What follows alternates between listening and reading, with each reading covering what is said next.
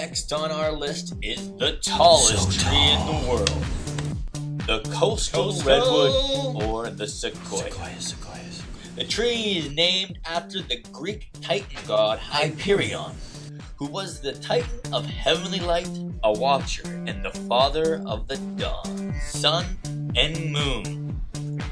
Well deserving of its name, for it is the tallest of the 3 trillion trees on Earth.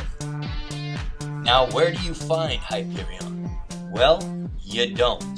It's in the closed part of the Redwood National Park to keep you filthy animals out so you don't cause harm or damage in the area.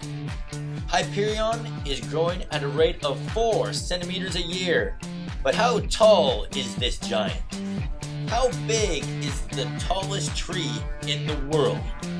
At a whopping 380 feet, it towers over every other tree on the planet. So let's give it up for the Titan god, Hyperion.